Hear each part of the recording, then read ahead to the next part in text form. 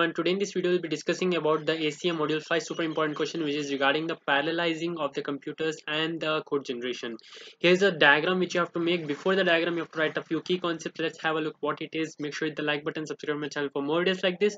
Without wasting more time, let's get started. So what is the question is, explain the different phases of parallelizing computer and code generation. Parallelizing computer, there are different phases which you need to keep in mind. So let's have a look at what are the different phases. Before that, you need to write what is parallelizing computer. That's a smart person. You have to write what is data parallelism. It is used to specify how data is getting accessed and distributed in SIMD and MIMD. What is SIMD? Single instruction multiple data stream, and MIMD is multiple instruction multiple data stream.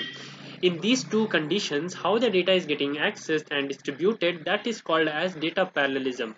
Parallelism means in the same moment different data are getting distributed. That is called as data parallelism.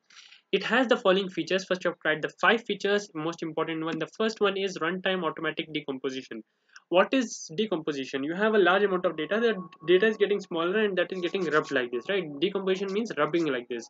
It is getting automatically rubbed during the runtime. That is called as automatic runtime decomposition, and that is getting executed in the data parallelism. Moving on, we have the mapping specification to the hardware.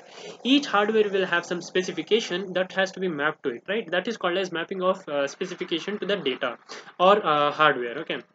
Then we have the virtual processor support. We have the support from the virtual processor.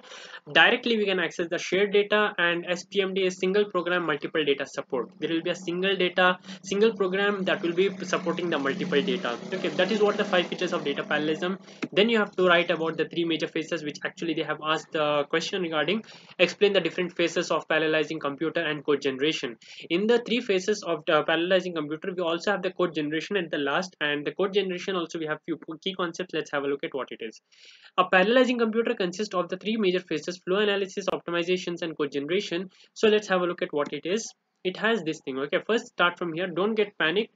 I'll tell you exactly how you need to remember this. Within one shot you will be able to remember this, hopefully. So let's have a look. Source code is the first thing we need to keep in mind. When source code is coming, we need to analyze the source code, right? If someone gives you gift, you will be analyzing how the gift is, how much rupees they have spent to give you the gift. Everything you'll be analyzing, right?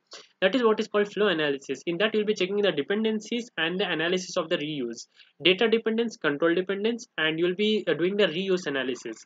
Then we have the program optimization, where you will be making it more better. Okay, for that you'll be using vectorization, parallelization, and locality pipelining. After that, we have the parallel code generation. When you have optimized the code, you'll be generating a code parallelly. For that, you'll be using the 3 concepts: granularity, which sets the levels, and degree of parallelism, how much parallelly it can be processed, and code scheduling. Code scheduling, again, it can be of 3 types: superscalar processor, shared memory multiprocessor, and distributed memory processor. It's pretty clear from the words itself what is superscalar means. Scalar, just one type of data. Shared memory means the memory will be shared among different types. Distributed means the memory will be distributed among different types. That's all what I've tried for expecting full marks. Make sure to like button, subscribe to my channel for more videos like this, and thank you so much for watching. I'll see you in the next one.